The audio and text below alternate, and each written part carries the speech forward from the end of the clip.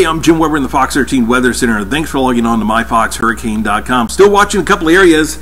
This is at Invest 98. We've been watching this throughout the weekend. Conditions still favorable that we could see some development with this. This could become a tropical or subtropical depression really at any point.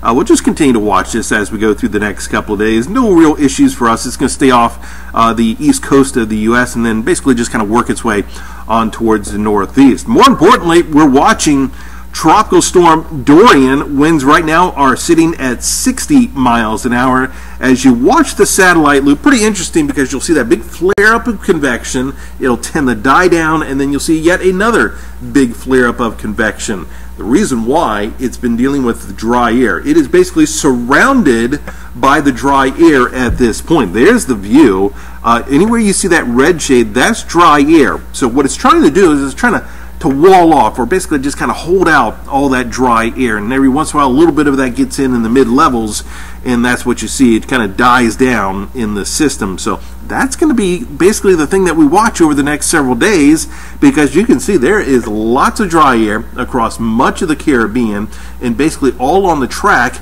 that this is forecasted to move along. Now, the one thing going for it is lower wind shear at this point, and also we do have some very warm waters through this area, so those are helping this. But as it moves up towards Puerto Rico and Hispaniola, it does look like the wind shear will start to pick back up over this system. So I got to tell you, there's really a lot of question marks as we go through the next several days. This is not a clear-cut forecast whatsoever. 12.3 degrees north, 57.7 west. Top winds, as I said, they're now at 60 miles an hour. So you watch this forecast track. Moves over the leeward windward islands by tonight and into tomorrow morning, becoming a hurricane as it gets into the extreme eastern Caribbean. At least that's the thinking right now, if it can hold off that dry air. Then really the big question mark is going to be, what kind of land interactions do we get with Puerto Rico or Hispaniola?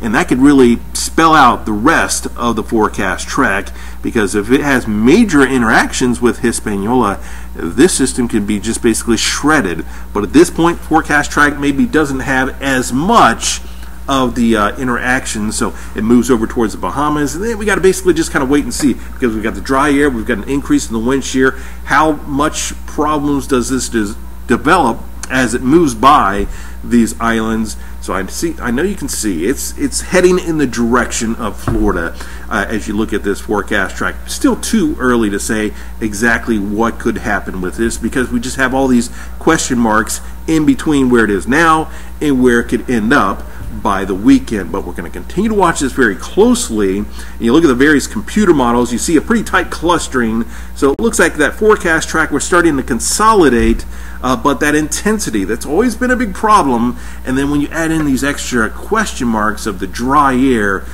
with this system and the possible land interactions, that's what really starts to create a lot of big question marks with this. So as far as Florida is concerned, this is basically something that we have to watch over the next several days.